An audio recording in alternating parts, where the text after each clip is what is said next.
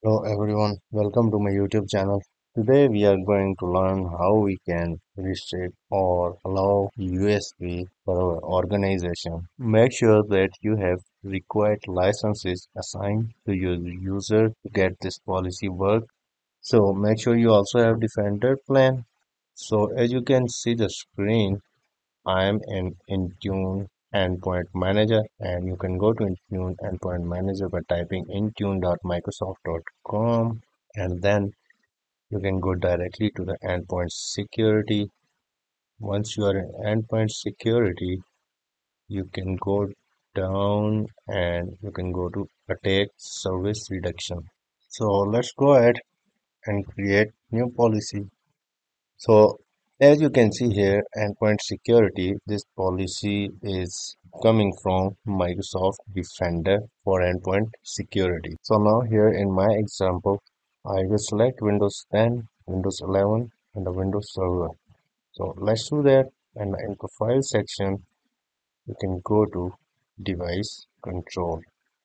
And in device control, it's explaining us that Microsoft recommend a layer approach to securing removable media, and Microsoft Defender for Endpoint provides multiple monitoring and control features to help prevent threats in unauthorized peripherals from compromising your devices. So let's go ahead and create a profile. Once we click on a create profile, it's asking me to name the profile. So what we want to do, we want to block all USB devices here. I want to put the same description as well. Hit next. This is where we have all required option. For example, in the administrative template, you can see device installation.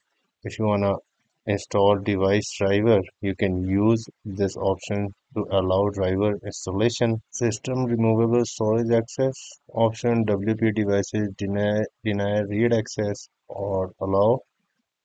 And let's see what's in the Defender. In Defender, we have the option allow full scan for removable drive scanning or not. We can allow or we can not allow turn off scanning or removable drive. So in data protection, we have more other option, but let's go to the option we want to set up is device control.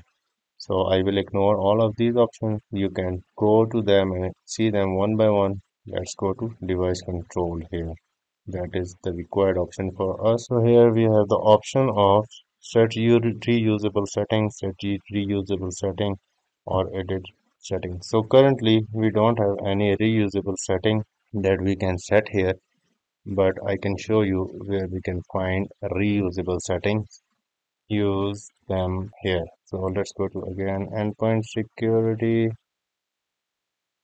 attack service reduction, and I don't have any reusable setting here that I would select in device control. So I don't have any reusable setting which I can use here in my policy, and you can also add the setting that would be reusable here in the section. Okay, let's go back to a text service reduction profile that we were creating, and we want to block USB.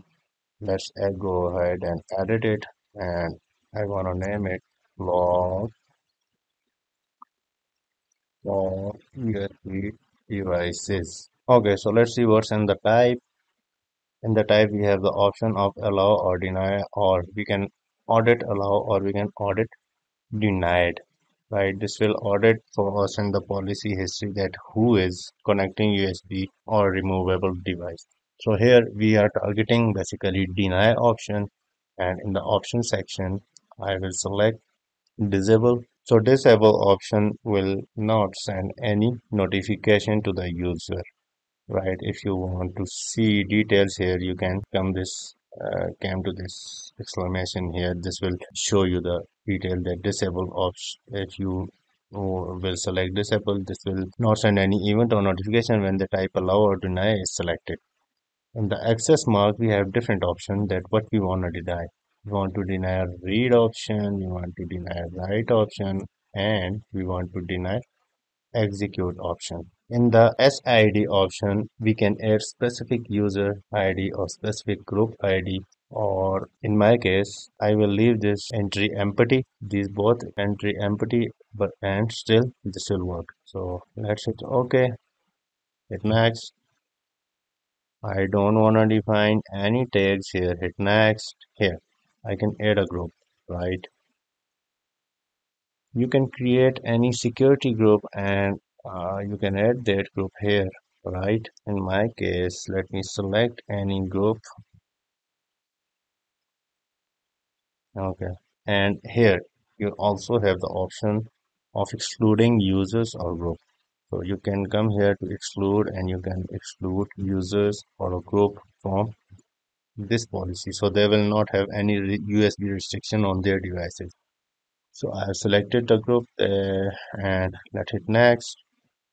Now we are at the option where we can review and create this policy. So let's go ahead and create this policy. Policy has been created and that will be here. Yeah, we have created the policy and we can see that policy here in our endpoint security section. The thing I forgot to explain you that why we haven't entered any SID or any computer ID is because we have the option in the assignment section that we can exclude or include the group, right? That is why we did not define any SID or computer SID here. Hope you understand. So now let's go ahead and see how we can allow a USB or removable devices. Okay, now let's go ahead and quickly tell you how we can go to the allow option of the USB devices. So again, I go there, I selected Windows 11 and Windows Server and device control and go ahead and hit on create. Now I want to say allow USB for specific group. I want to name this, or we can say allow USB for IT group. Like if we have IT guys in the company and we want to allow USB for IT guys. So let's hit next. Again, go to device control. And as I explained you, I don't have any reusable setting. Let's go to edit entry. I want to allow USB for IT group in the type section. I want to select allow. I don't want to give any notification and access mark. I want them to read, I want them to write, and I want them to execute as well. Again, I am not using any SID or computer SID option. You can use them, right? You can define group SID or you can define computer SID if needed.